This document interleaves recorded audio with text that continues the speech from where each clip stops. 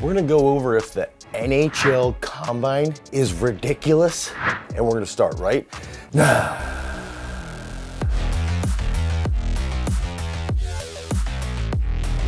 So when I'm looking at ice hockey, I think a couple big factors come into mind. There needs to be an extraordinary amount of strength from the quads, from the glutes. If we think about the stride of the actual skating pattern, that's where most of our power output is going to come from. The other big factor is that ice hockey players are holding hip flexion constantly, okay? Very, very rarely at high speeds are they not in some period of hip flexion. So there's gonna be some differences on how we would train an ice hockey player based around how we would train that individual who might be in a sport like football or lacrosse or soccer. So we also have to recognize that. On top of that, we do want to have some size on the hockey player as well, and that will likely transfer to a better pattern of how they strike the puck, and they will have more power output. So if we can look through training the quads, training the glutes effectively, focusing on that trunk control, and making sure that their skills are effective, that's what we're going to look for inside of an elite hockey player. Now, what I want to do is go into what's the NHL Combine then. Are they taking this? Are they taking those skills that we need? Are they taking the size? Are they taking the power output from the quads and the glutes? Are they taking the lat strength, the ab strength, all of these factors into play when they're actually grading out their specific players? So let's go into this and actually look through this. Amazon, you gotta step up your ads here. I shouldn't be getting the Spanish ad. Okay, so here we're gonna go into Connor Bedard right here, runs the agility course during the NHL Combine. That's from 23 last year. So they go through an FMS, which is interesting. So they're going through some type of movement screening, how mobile are they? And one thing that's interesting with my experience with hockey players is they don't do as much overhead work as I think they probably should do. So sometimes in these FMS scores, they might not be as mobile. The other interesting part, when you get them on land versus on ice, they're really, really tight in certain areas and very mobile in other areas. So on dry land versus on ice, they're very, very, very agile. They're not as fast linearly as somebody who might be comparable at the athletic level as them. But from an agile perspective, like cutting, because of how much force they're constantly putting into the ice from really their glute med actually and their quads, it's crazy to see how agile they tend to be on dry land. Now, you can see this FMS stuff. I think that's great. I think that's pretty simple. Now, grip strength. I think this is interesting. They're using a grip dynamometer. I think it's a simple test. I don't think it's outrageous. I think it's a little odd that that's in their combine. Like, grip dynamometers are actually used to sort of predict longevity with a lot of aging generations. I think Tufts did a whole paper on this, like the older men specifically over the age of 80, the stronger their grip was, the longer they would live. Do you need this in a combine for a professional sport where there's millions and millions of dollars on the line? Like, I think that this is something that probably would get taken care of with some other exercises, doing pull-ups or explosive pull-ups, or it's a little weird.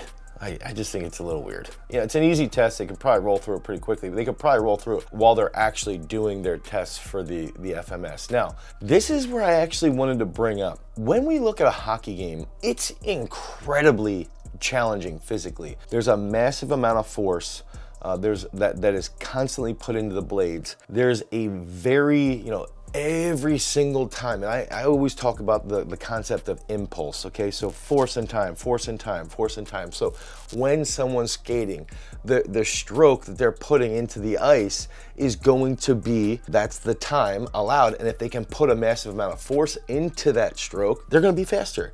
The problem is that then if we look at the bioenergetics of that aspect, they're gonna be using more energy to do that. So we need to make sure that something like their VO2 max is high enough to handle that recovery.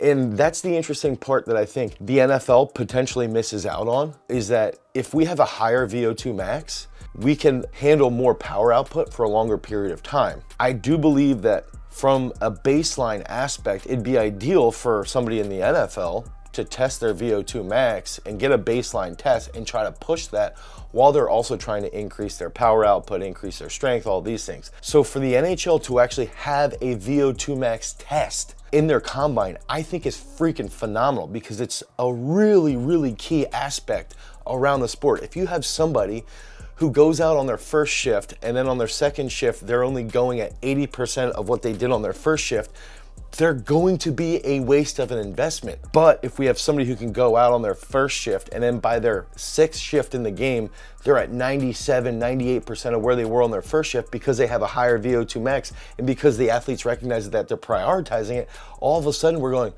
yes, this VO2 max test is really, really effective. It's really positive. And I don't know why a sport like football wouldn't use this more, because I think essentially too, it's like you can improve your VO2 max and not really take away a ton of strength and power output. So this is pretty cool. So they went through and they actually go through test duration. So some of these guys went like 13.5 minutes, 13:48, which is good, great. And then dude, these are serious scores. If you're scoring a 45, you probably have the VO2 max to go run a marathon, as long as you have the mileage. Okay, as long as you have like the mileage, like I know this for a fact because that's around where I'm at and I've run a marathon. These guys, 66, 64, 63, phenomenal. That's great, absolutely great.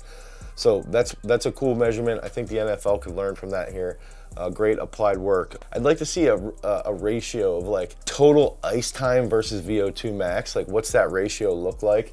Because I bet you that would be a pretty big indicator also. How much time they're on the ice in a game versus what their VO2 max is. So now we're looking at height and wingspan measurements. You know, that's reasonable. It doesn't take that much. I think that's pretty simple. And then body comp, percentage of body fat. These guys are saying 6 up to 7.5% body fat. I would like to see how they're measuring that. That's very low. I don't know if I buy that entirely. Like I want to see the methods that they're using for their actual body fat percentage. Standing long jump. Okay, so one big factor here is that if we're doing a standing long jump, they're doing basically a broad jump, right? So what this is going to show us is the counter movement, how well they take vertical displacement and then transfer that horizontally. I think that's a big aspect around skating. They're basically going to be going through pretty simple example how they can do this power output. And I want to see here, so we got 118, and in the past, I'll be honest, I've been extraordinarily critical of the results from the NHL Combine. And I know that there's actually Combine camps for the NHL. And I've seen these results and I've wondered what these professionals are paying their strength coaches, because their results are so bad. Now, what we're seeing here on screen, 118 inches is 9.83 feet. So we're at like 9.9, 9.8. I've probably got 15 to 20 high school kids that can jump like a 9.6. So like, does this equate to the best hockey player? Not really. Does it show us that they're explosive and they're good athletes? Yes, but then we're looking at this. Barely, the top 10 are barely getting over 9 feet. I don't think that that's reasonable. I think a lot of these guys should be jumping like 9.8 to 10.2. That's the one thing, not one thing, but that's one of the many things that in the NFL Combine, these guys are just putting out incredible numbers. You'll have D tackles that'll jump 10 feet. You know, Brandon George, who's one of our guys, he's a starting linebacker at Pitt. He's jumped like 10.6 and he weighs like 250. And it's like, these ice hockey players should be jumping further than this. Yeah, it's not bad. You know, the 118, not bad. But for what their sport is, I think it should be higher. Now, jump station force plates. Okay, so what this is going to show us, and here you see AccuPower dual force plate system will be used to objectively measure the direction, the strength, and timing of the three-dimensional forces that the athlete produces during hockey-related movements. This is fine. I think this is great. I'm very confused by when they did this, is they do a vertical jump with a counter movement, then they have a no-arm jump, and then they have a squat jump, which is when you start in a squatting position with your hands on your hips. Each jump will include 3 maximal effort vertical jumps separated by 10 seconds. So they're doing 9 jumps separated by 10 seconds. I don't know why they do 3 jumps. I don't think it's necessary. I think if they're doing a broad jump, I honestly think they could just do a vertical jump and you're gonna get the data that you need. I think this just goes back to sports performance, in the world of sports performance, we're really good at just trying to evaluate a million things instead of, if I'm looking at this and I'm going, okay, this kid's explosive, this kid can have a really good broad jump, his VO2 max is high, do we really need to do a no arm jump? Do we really need to do a squat jump? Like, no. So let's look at this.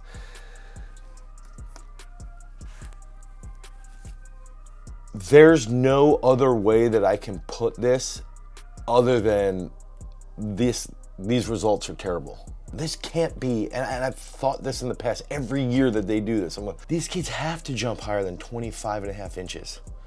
They have to, it's not possible. And every year it's around 25 to 28 inches. It's terrible. And so what I don't get is that we have agents that represent them, and then they find a strength coach and they think it's okay to pay some strength coach to prep them for the NHL combine, and they're jumping 25 inches, and then they're not looking at what the guys in the NFL are doing.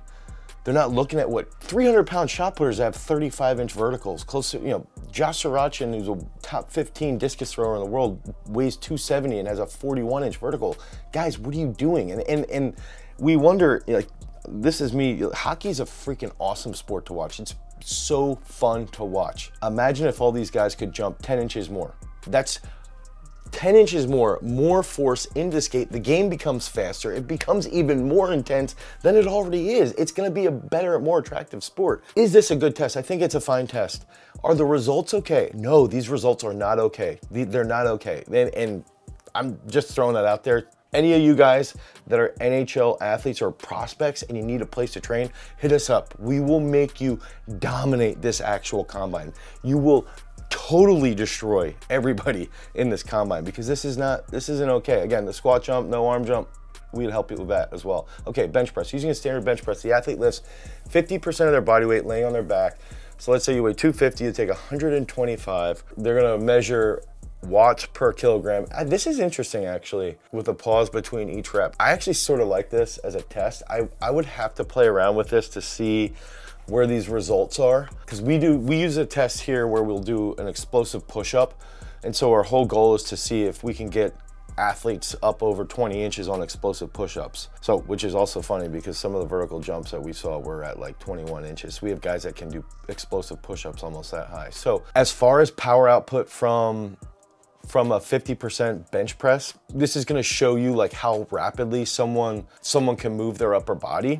I think it's a great test. I don't know results wise. I would venture to say that we could improve that. So 5, 10, 5, multi-directional. This is actually probably one of the best tests that I think that they have in here. And relative to the NFL performances, I also think that the results show, you know, and this is something I talked about earlier, is that when you put a hockey player on dry land, they move so freaking well. They are so strong, so fast, and precise with their cuts. And I think that this shows here. Solid results here. Could they be a little better? Maybe, but the top guys are quick. I haven't seen videos of this, actually. When I looked up the NHL Pro Agility, I hadn't seen any videos because I want to see if they have any different technical aspects related to the NFL guys. Now, pull-ups, this is cool. Athlete does as many consecutive pull-ups he can while maintaining correct technique. What I would be interested in is like, okay, let's say they do a max pull-up, okay, here. They rep out 15 pull-ups, then they rest like, or maybe they do it this way, okay? So they select a percent of their body weight. So let's say a third of their body weight. So if you weigh 230, let's just say that they put on like 60, what would that be, 70? Yeah, 70 pounds about. They put on a 70 and they have to try to get that for 5 reps, something like that for a pull-up. Then they rest for 10 minutes and then they do a max out, a rep out. So you could see a unique ratio of power output versus endurance. I think that's just the big factor. I like this test. I think it's simple. You know, guys getting 15. I think they should all be able to get more than 13, 12 to 13. You know, we did a random YouTube video. I think I did 18, but these guys are freaks. And I think that they could be trained a little bit more effectively. Now, anaerobic fitness, the Wingate test, another phenomenal test here. I love this. I don't know the Wingate results as well, but I know that it's a really good test. It's extraordinarily hard. This is another one where I think this is like a direct correlation over to the world on the ice. I want to just read some of these comments are going to be funny, but I think the overarching theme is measuring power output and having some comparison to endurance capability. Some of the tests are phenomenal. The results need to improve 100%. And if the results improve, the speed of the game, quality of the game, the attractiveness, I think that's one of the big aspects around football now is how fast the game is.